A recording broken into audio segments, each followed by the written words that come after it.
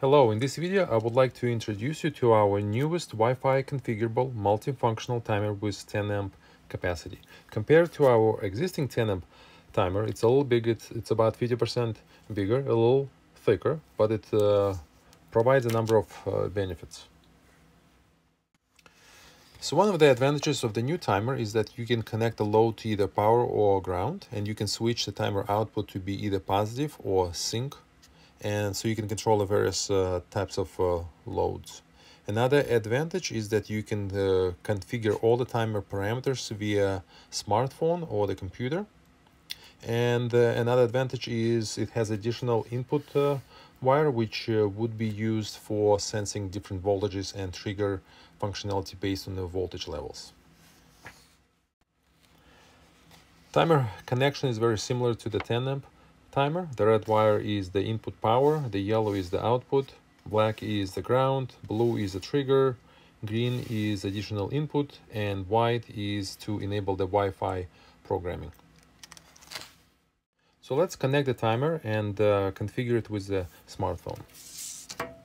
So I have 9-volt battery here with LED. So red is the power, black is negative, and yellow is the LED output. So I'm going to connect red to red, black to black, and yellow is output.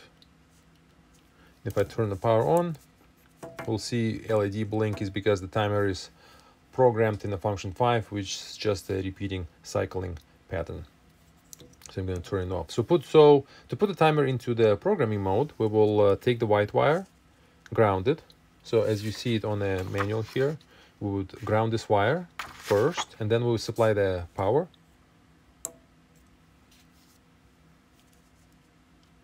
And now the timer creates a Wi-Fi network called Timers.shop, and you can connect to this network from your phone or computer.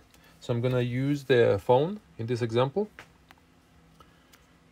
I'm going to open the phone and going to the Wi-Fi networks.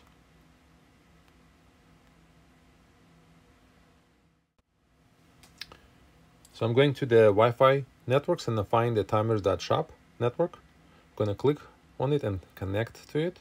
And then I'm going to open the browser and type address 192.168.4.1 and click go.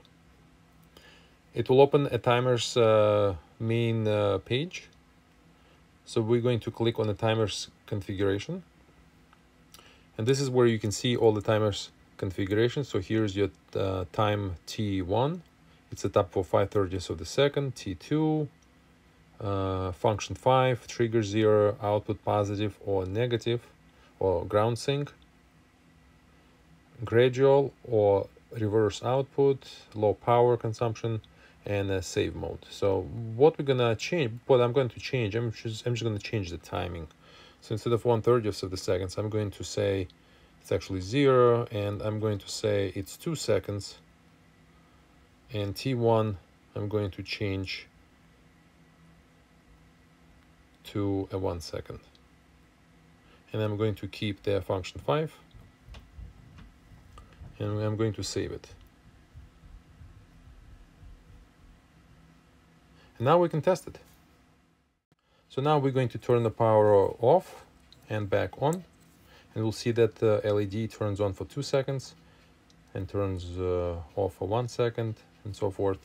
So you can change the configuration via the phone at any time, and the only thing that you need to do is ground the white wire, turn the power on, and then you connect from your phone to the Timers.shop network. I'm just going to do it quick on the phone.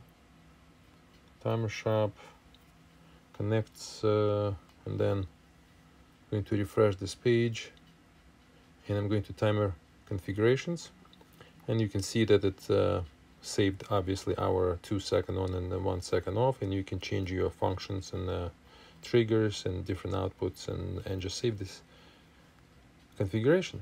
The other things that you can do is you can turn the power on. So if you want to test your output, you can just turn the power on via the app, turn the power off so that you can easily test your output. Update firmware is a very useful feature. We will be adding a section where you can download a custom firmware or custom functions and upload to the timer. That's it. Thank you so much.